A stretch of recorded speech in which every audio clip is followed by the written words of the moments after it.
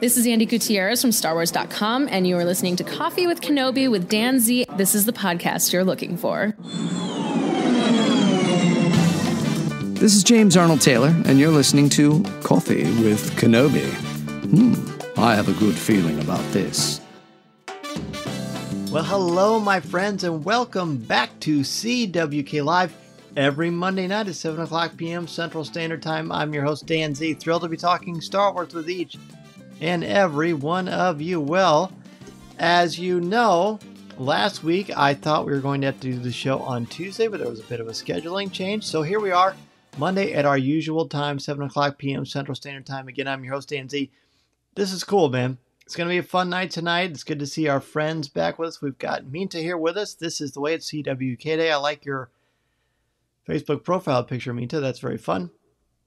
Mason is here piloting Mrs. Ayer's Facebook. He says, hello, Mason. Mason helped me a lot with our Facebook, with our list tonight, so that's going to be fun. Mary says, happy Monday, everyone. Mary is actually not in Disney World. I'm assuming you're back home, so good to see you, Mary. Terry, hello, my friend. Terry's going to be the CWK Alliance Spotlight member in a couple of weeks. We're excited about that. Blake is here. Hello. Hey, peeps. Liberty says hello. Liberty, great to have you, man. So nice to have you on the show. Mondays, Brian says, this is the Monday you are looking for. Exactly. So, yeah, Brian is able to join us tonight as well. Very good. Well, tonight we're going to have a couple of things we're going to do. We're going to do top 5 moments from Star Wars Vision's Lop Ocho, of course. We're going to figure out some CWK Live future topics, and I've got a bit of a surprise to show that I got a little bit ago in the mail. Matthew says, happy Monday. Love the Christmas TikTok video, Dan. Well, thank you, Matt. I appreciate that, buddy. We just uploaded another one a little bit ago, and you know what? I mocked TikTok for a very, very long time, and here I am, making TikTok videos. So you probably can't tell, but I've got some more Christmas lights over here. I got a lot added to the studio. Every time I see that intro for Facebook Live, I think, why am I not making a video for the beginning of this thing? Because my studio now looks a lot different than that video, for sure. Matt also has a TikTok for Disney Marvels, and be sure to follow that one, as well as Coffee with Kenobi on TikTok. Still can't believe I ever would say that sentence, but here we are. All right, so thanks, everybody, for I guess we're not going to say pre-order anymore. We've got the Star Wars Character Encyclopedia is out at the end of the show. I'll take any questions you have about it.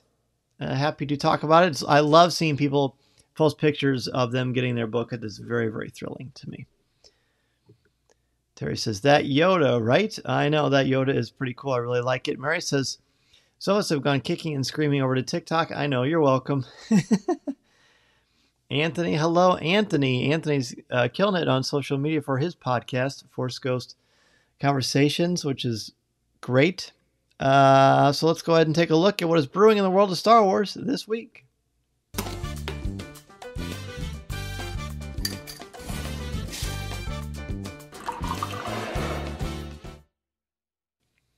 All right, so what's brewing this week? We finally got some information on Disneyland After Dark. As many of you know, Disneyland After Dark was going to have a Star Wars event after Celebration, when Celebration was going to be in 2020. And then, of course, Celebration was canceled along with so many other things. And then we didn't know. Now, today we find out that you can reschedule, and it's going to be on the 27th of May. Now, the big news with that, however, is that, well, there's a lot of things that are big news with it, but basically, the podcast meetup was going to be on the 27th. We're moving that back to the 26th. And we have updated the website. We were promoting the new change on social media. But the podcast meetup is still happening. But it's going to be on that Thursday, the 26th, instead of the 27th. So we won't interfere with Disneyland After Dark. Now, what I'm hearing is that your Disneyland Star Wars After Dark, Disneyland After Dark tickets are still good. But if you want to use them on the 27th during Celebration, it's going to cost an extra $60 a person, which is, challenging. It's challenging. It's not ideal at all, I don't think, but it is what it is. And, if if you want to go, I guess that's what you're going to do. But that is the news that we received today. And Matt and Anthony, you guys should be on each other's podcasts. Build that Star Wars community. That would be my unofficial, unsolicited advice. Anthony is very excited for the meetup. I am too. I'm excited to meet you, Anthony. And so many of our friends here at Coffee with Kenobi, this amazing Star Wars community that we have. You guys are so much fun. Speaking of fun, I'm sure you noticed, just to spice things up, I haven't done this for a couple years for whatever reason, but I instituted this week on our social media. We changed up the logo. Still the same show, Christmas with Kenobi now. I used to have some merch for that. We don't have any merch for that anymore, but it's kind of a fun way to celebrate the holiday season. As you all know, I absolutely love Christmas, so I love that Corey made this logo for me. He indulged my Christmas craziness. Mary reminds us you have to call by January 8th to update the tickets. Now, I was hearing today there was like a 2-hour wait to get on, so that was pretty wild. Blake, only park me and the wife plan on doing if we still make the trip is California Adventure. The only thing I don't have here in Florida. Oh, that's fair. California Adventure is nice. The Galaxy's Edge is fairly similar. There are a couple of key differences, but nothing that you really notice or that you'd miss out on. So yeah, that would be great. I hope you do make the trip because we would love to see you, my friend. Of course. All right, so let's do this. I'm going to show you. I'm going to change up this here. Let's see. Desktop feed now. I'm going to show all of you something that I got in the mail a couple hours ago. You may have seen me posting some things about it on social media. But here's an unboxing of the Boba Fett Black Series helmet that I got today. I'll pull this over, see if it works. There we go. So let me get rid of myself. You know what? I'm gonna start over. That deserves a little bit more of a full screen situation. So let me open up a new window here. Just a little bit of editing here on the fly. Let's duplicate the current scene. Here we go. Now I'm gonna go bye-bye.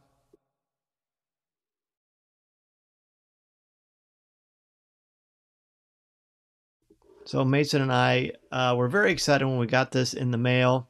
I noticed last week, or a few weeks ago when I did an unboxing, I had my microphone muted, but it's not. So Mason and I opened this thing up.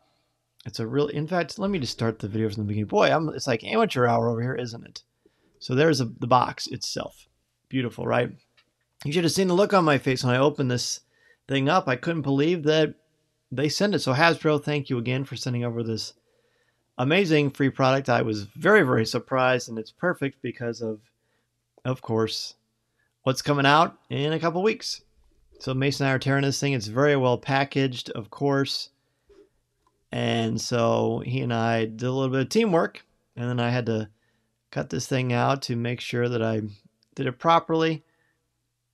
And then how much I went for the helmet. The helmet is not for sale. I mean, it's a cool helmet.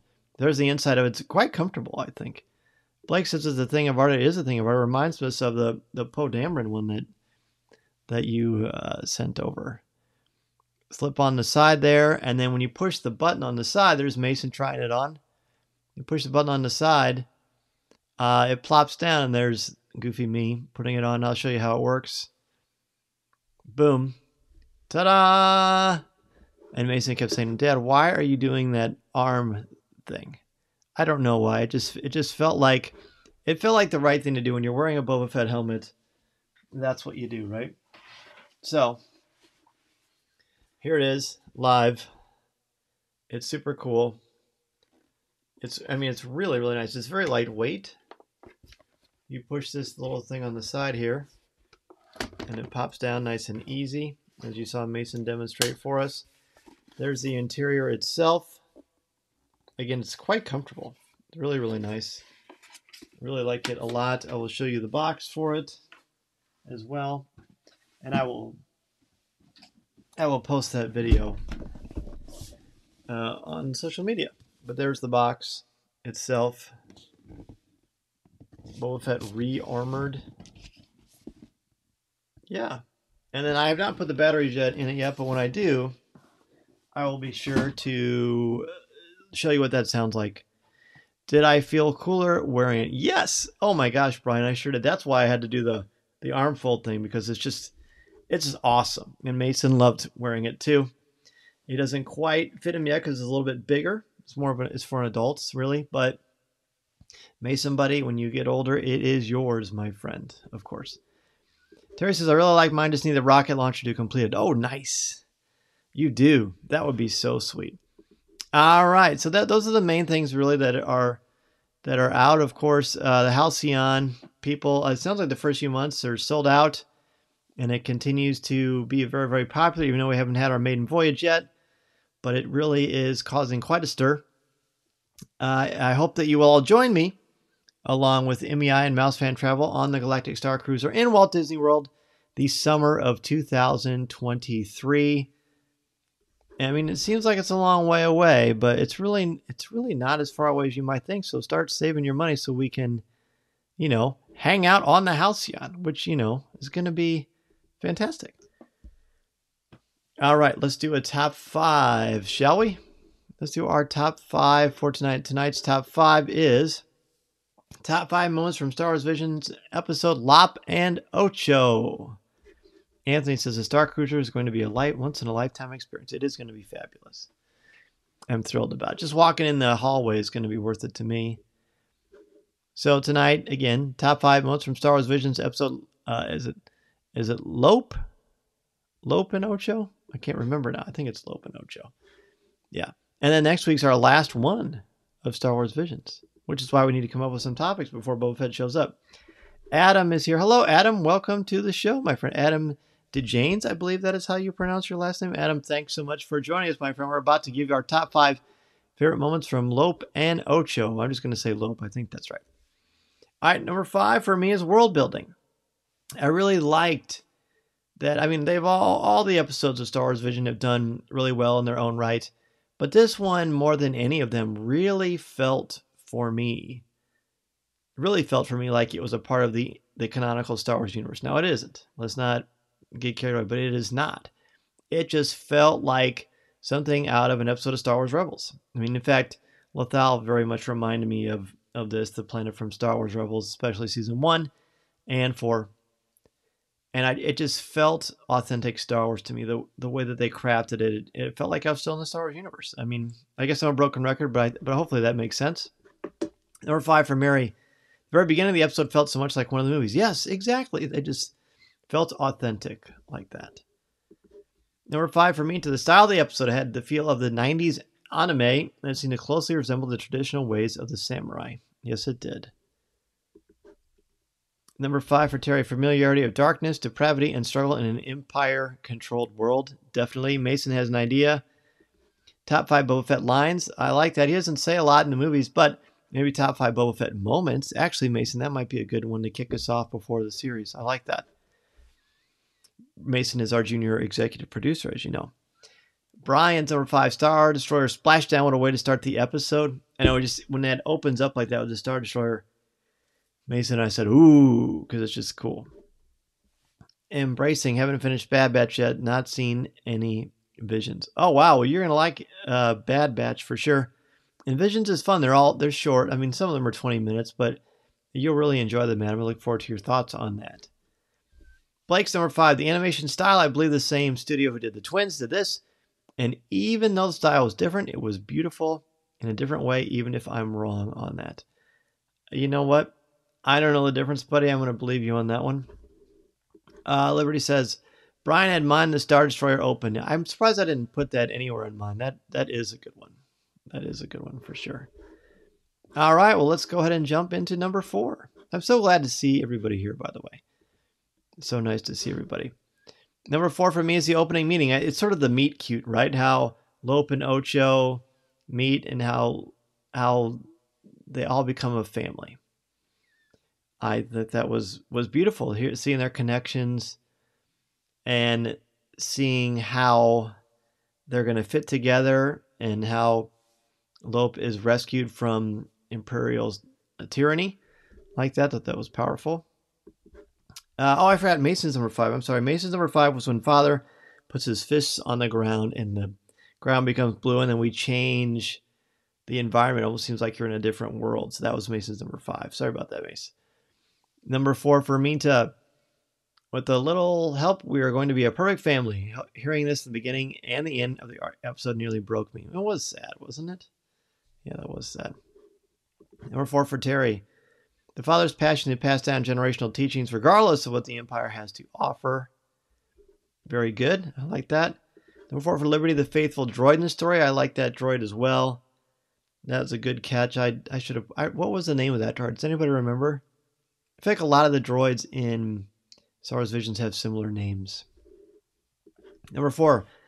The main character was a bunny, and we own a bunny named Bun Bun, which made my wife happy.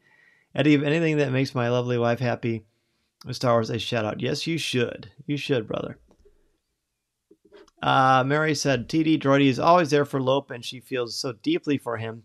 She was heartbroken when Ocho strikes TD down during the end of the fight. I know, right? That was awful. Lop was a very cool character to relate to. Created a lot of empathy. Mason loved this episode. He did love this episode. And Adam says he loved AP5 from Rebels. I liked AP5 as well. I mean, at some point, we're going to do a lot about Rebels because Rebels is, to me, about as good as it gets. Brian's over for the lightsaber hilt. I'm a sucker for a good lightsaber hilt. The story of the family history and the passing of ownership to Lop. Yes, that is a good call, Brian. I have a feeling that will come up a little bit later in my list as well. Number 4 for Mason is the Jedi symbol. Seeing the Jedi symbol, we see it twice. First when they're in front of each other in the family stronghold, facing each other, and the father is about to give a lot of secrets. We see the Jedi symbol in the background, and Mason says, "Did you see that, Dad?" He noticed it right away, and it was a cool moment. It was number 4 for him. I believe we've gotten to everybody who's been providing their list, so let's go ahead and jump into number 3. Number 3 for me, Father's Wisdom. The father, I'm sure the father has a name. I didn't catch what it was. But I'm so drawn to these wise, older fatherly figures. I love them. And this father reminded me a lot of the father from Luca. They reminded me very much of one another, for sure. And when he talks, he's certainly not calm, but he's also got a lot of reason to be very upset. So I understand why he's not calm. But I just really like his manner and his passion. Minta's number 3. Ocho's transformation. She went from happy child to rebellious daughter to recruit of the Empire. Just insane. Yeah, she was so frustrating to me. But very well done. Adam, Visions is on Disney Plus. All 9 episodes are on Disney Plus right now, my friend. StarWars.com has guides to them, but you can see them all on Disney Plus. Blake's number 3. The presentation of the lightsaber was presented in a way that was deeply spiritual and sacred, both in the Japanese culture and Star Wars ways, if that makes sense. It makes perfect sense. I caught that as well. Really like that. Mary Ocho cutting off her braids before joining the Empire. The symbolism of cutting off her connection to her family. Yes. And Mason and I talked about how in Japanese culture that's very symbolic. And we see that in the removal of the Jedi, of the Padawan braid as well. Good catch, Mary. That was one I was going to put on there too. Terry's number 3. Again, the soundtrack from the music where the Imperial officer speaks to Lop and Ocho. Their climactic fight. The importance of music in a Star Wars story cannot be underscored. He says, see what I did there? Yes, I did, Terry. Well done. Liberties. Next one, Ocho's transition from light to dark. The way she cut her hair, emotional. Agree with Minta. Yes, it's a great one. Very powerful. Number 3 for Brian, the introduction of Lop to Ocho and the father. He's so compassionate and immediately takes her into the family. Right away. It just makes the fall from grace that much more painful, I think. Sorry, I'm getting distracted by my Christmas lights. Woo, I love seeing these things in here. I might keep them up the whole year. Why not? Okay. Mason's number 3.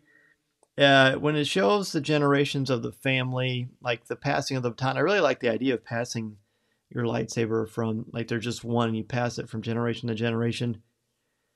Mason liked that so much he put it for his number 3. Does Terry score a bonus point for that comment? I think he does.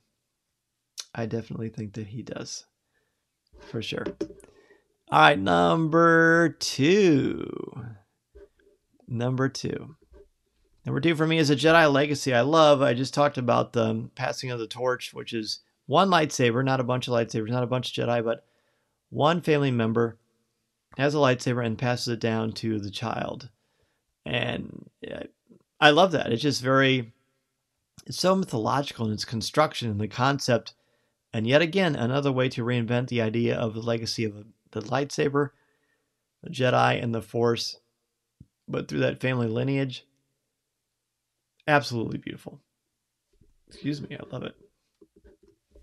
Excuse me, number two, for Minta, the father passing the lightsaber down to Lop. He saw how deeply she cared for the family, and he knew that she was worthy of using the blade. Exactly. That's what I was trying to say until you said it better than I did. Terry's number two, inheritance has nothing to do with blood.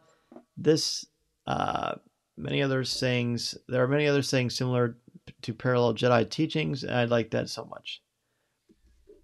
Really like that. Let's see. Adam, did Anakin make the hero's saber? Adam, I'm not sure what you're asking per se. Do you mean in Galaxy's Edge, or it's on Star Wars Visions, or is there something else? Feel free to clarify, and we'll look at it a little bit later in the show. Mary, the traditional Japanese music, especially during the saber sword ceremony. The entire ceremony was wonderful, from the music to the animation to the script. So good. It was so good. And number two for Brian is just Lop. Lop in general as a character. Blake's number two, seeing how the Empire's presence can be viewed as good from a certain point of view. Even though this isn't canon, the concept with normal people in the galaxy is something explored in comics and whatnot I find fascinating. I agree. Again, it reminds me so much of Star Wars Rebels.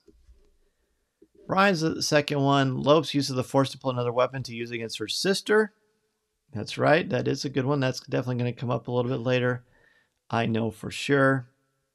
Mason's number two is when the lightsaber is first revealed out of that little box and just seeing the hilt itself. All right, let's go into number one. My top thing here. My top moment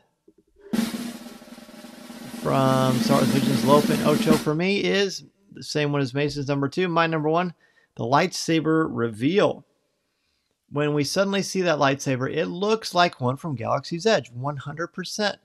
It doesn't look like a manga version of a lightsaber, and I don't mean that as pejorative, it just doesn't. It just looks like one I could buy at Doc Ondar's. Maybe someday we will get to, I have no idea. But I love it. I mean, again, like one of you said, I think Brian, you mentioned that. It was either Brian or Terry. I think it was Brian. How much you love lightsabers and the hilts. I'm such a sucker for them too. Absolutely fabulous. So good. So cool. Minta's number one, Lop. She had so much heart and passion for adoptive family, and she went to great lengths to bring her sister back home. Yes, she did. Adam, the blue blade Obi-Wan gives to Luke. Then, is that the hero lightsaber? Oh yeah, I think so. I think so, for sure. Thanks, Adam, for clarifying. Terry's number one, it didn't take an evil conscience to support the Empire. Ocho passionately believed she was supporting the correct side, but it consumed her in the end. You could really see it taking over. It was really, really rough. Liberty, blood family versus adopted family, recurring theme from Star Wars. Love that Lop was adopted into their family. That was pretty beautiful. Mary's number one, the duel between Ocho and Lop. The visuals, the animation, the choreography of the fight. And when Ocho comes back to view in the top of the ship, very well done. Yeah, that was cool how she jumped down and kind of rose up there. I thought that was neat. Number one, from Brian, the father's comment, that's what family does for each other in difficult times. Shows family is more than just blood. Again, the found family angle, so good. Blake's number one, the fact that this episode was left on a cliffhanger. There was no redemption for the one sister that hopefully leads to more story. Even though I'm not a Last Jedi fan, it reminds me of how it ended with an unhinged Kylo and leave me with what happens next way of thinking when that ended. Good. I didn't know you weren't a Last Jedi fan. We're going to have to talk about that. Adam says, out of the loop, no idea who these characters are. No worries, Adam. Catch up on Visions, and then feel free to come back and join the show later. You can catch it here on our Facebook page or on YouTube or Instagram. And then, of course, future lives, which I'm super glad that you and everybody else is joining us tonight. So good stuff. Mason's number 1 is when Lop uses the Force to pull the sword over, so she has a lightsaber in one hand and a sword in another. That is Mason's number 1. Very, very cool. All right, well, next week, of course, we're going to finish off our deep dive look at Star Wars Visions. We're going to look at Akakiri. Akakiri is definitely the darkest episode of all of them, I think. It'll be interesting to see. It's a little bit shorter, but it is pretty cool. And Blake says, Adam, you're going to love Visions. And I agree. I do think you will love Visions, Adam, and I look forward to your thoughts on that. All right, let's go ahead and jump into Ask Dan Z.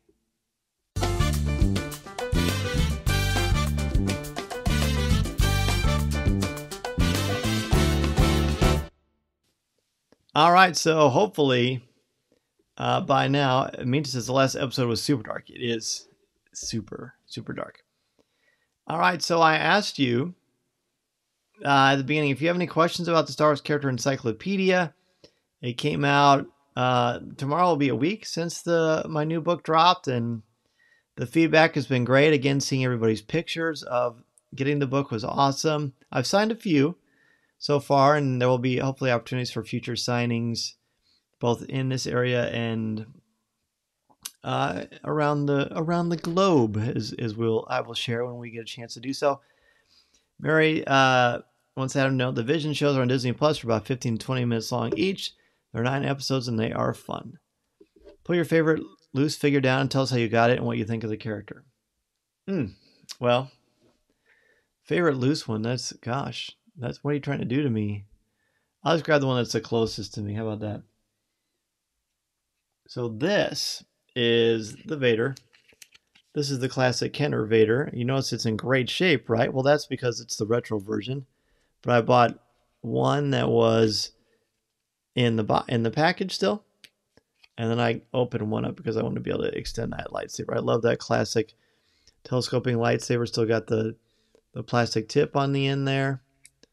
Just a great looking figure. Love him. Love him, love him, love him. I actually don't remember getting my original Darth Vader, although I do have my original Darth Vader. He's just way much higher up in the studio. I can't reach him from here. But having this one down makes it easier for me to be able to kind of play with it. Let's see. Minta, do you think you might make a book of the Star Wars Visions characters? Look, if Disney asks me to write any more Star Wars books, I will say yes. Doesn't matter the topic. I will be happy to do it. Can we see the shirt? Yeah, the shirt is cool, man. I got this from Old Navy a couple years ago. It's a Christmas shirt. There you go. 'Tis the season. R2 and 3PO and Christmas lights and Santa hats doesn't really get much better than that, does it? Not at all. Who is my favorite character to write for in the Encyclopedia? My favorite character to write for, I don't remember if I talked about this on Coffee with Kenobi last week. Speaking of that, before I get to your question, Anthony, last week on Coffee with Kenobi, it was the first interview that Amy and I did. Amy Rakow, my co-author on the updated and expanded edition. It was the first interview we did about the book, and that was a blast. And I'm pretty sure, well, I don't know if I mentioned it on there or not, but I'm happy to share it again. I liked writing about Boba Fett, and I liked writing about Ahsoka Tano, because it's cool to be able to write about two of my favorite characters. Or Boba Fett isn't necessarily one of my favorites, although the world seems to be trying to push me towards that direction with the merchandise and the book of Boba Fett coming out and how cool Temuera Morrison is. But I know how important that character is, so I really want to do it justice, and I think it worked out well. I'd love to see what you think. Blake says, I have the Vader dude. It is one of my favorites. Yeah, it's so cool. No spoilers, but do you happen to have any more book writing opportunities in the making? Well, Terry, the wheels are always in motion, my friend. Typically when these things happen, they're pretty top secret. So I would say anything is possible in the Force, my friend. I'm always open to be able to do anything like that. Joseph, you're welcome. Glad you like the shirt. Mason says Baby Yoda is his favorite. I do have the replica Baby Yoda Grogu. One that is the Kenner Retro one. I have that one, but I can't reach him from here. either, but there's a lot of cool ones. I need to get on TikTok. I'm having fun with that, so maybe I'll just do a lot of video of the collection. I've got plenty to keep you all entertained, that's for sure. Let's see. Oh, we're going to talk about future topics. In fact, I'm going to change the screen a little bit here, just to the main feed. Anthony says, how's the process of deciding who got to write which characters? It was great because I got to write The Mandalorian, and Amy wrote The Rise of Skywalker, so we just had our characters and we just went with it, man. It was really fun. Have I been to Galaxy's Edge yet? I have been to Galaxy's Edge. I've been to Galaxy's Edge several times. I was fortunate enough to go to the grand premiere of it in California, and I've been there a couple times, been to one in Florida a couple times. It's magical. So if you're going to Celebration, Adam, I highly recommend it, my friend. It's great. I mean, there's really nothing like Galaxy's Edge. I think Galaxy's Edge is about as good as it gets. Mason and I love it. My wife loves it. In fact, if you hear our stories about from last spring break when we went there, she has a funny take on it. I think that's pretty entertaining. Who assigned that basketball you always see in the opening? Yeah.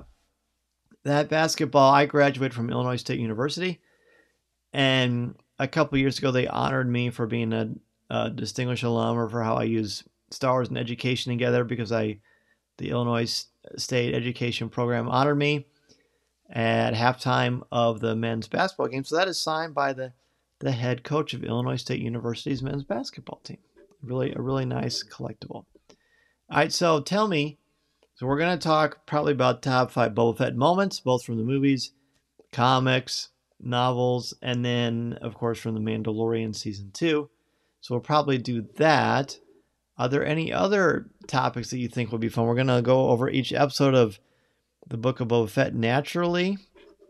But if you can think of other ones, this would be the time to share. What is my favorite Lego from the Star Wars Advent calendar so far? Good question. I don't know if you can tell, but I got a couple of them right there. The troop transport is kind of fun. I liked the Razor Crest. It was an improvement on the Razor Crest mini build from last year. I think that's pretty fun. What about you, Brian? And Anthony says, top 5 moments from the Under the Hood documentary. Now that I have thought about that. I love that documentary. It's great. Some of our good friends in that one, and just seeing the history of the character and the merchandise is fabulous. So that's a good one, Anthony. I like that. Blake says, my hype level for Fett in our discussion is through the roof. I know, it's going to be so cool. Adam, I don't know, man. I don't do the spoiler thing, my friend, but if that does happen, I would be very, very happy to see that. Mason says top 5 Stormtrooper lines. Okay. Brian's favorite is the E-Web. Yeah, the E-Web's cool. Lines definitely got that, Mace, for sure. The E-Web is cool because it's like a snowball launching E-Web. So that is pretty cool. Really, really cool. I'm very excited about it. I'm excited to talk about it with all of you, certainly here on CWK Live, as well as on Coffee with Kenobi. Well, thank you, everybody. Next week, we are going to look at the end of Star Wars Visions. So, Adam, you've got a week, my friend, to catch up and join us and come up with your top 5. We'd love to see what you come up with. We'd love to see all of you. And remember, next week, when you're showing up, top 5 Black Series helmets so far. Well, that's a good one, too. I like that, Terry. Next week, we're going to have Star Wars trivia. Anthony says, top 5 moments from the Faithful Wookiee special. Maybe. Meantime, may the Force be with you. Top 5 CWK podcast of the year for you, Dan. Love you all. Thanks, Blake. We appreciate you all so much. Love having all of you on this show. Top 5 CWK podcast year. That would be fun. Mary says, have a wonderful week. Definitely. Liberty, it was great to have you on the show. You're welcome back anytime. Next week, please bring a friend. Love to continue to build this community, and CWK Live is a great way to do that. You get to actually share your voices on the air in real time with me, which is pretty special. Thank you, Brian. Great way to start the week because of all of you. Mason, I will see you soon, buddy. Mason helped me some of the graphics tonight, which was cool. Fun to teach him all that stuff. So again, next week we're going to do Star Wars trivia, but it's going to be different. We're actually going to have real prizes courtesy of one of our dear community members who has chosen to remain anonymous, but we have some prizes to offer next week for Star Wars trivia. So be sure to join us next week, 7 o'clock p.m. Central Standard Time for CWK Live, and you might win a very special prize as well. Until next time, my friends, be well, be safe, and remember, this is the podcast you're looking for. I will see you next time. This podcast is not endorsed by the Walt Disney Company or Lucasfilm Limited. It is intended for entertainment and informational purposes only. The official Star Wars website can be found at www.starwars.com. Star Wars, all names, sounds, and any other Star Wars-related items are registered trademarks and/or copyrights of Disney and their respective trademark and copyright holders. All original content of this podcast is the intellectual property of Coffee with Kenobi unless otherwise indicated. This is the podcast you're looking for.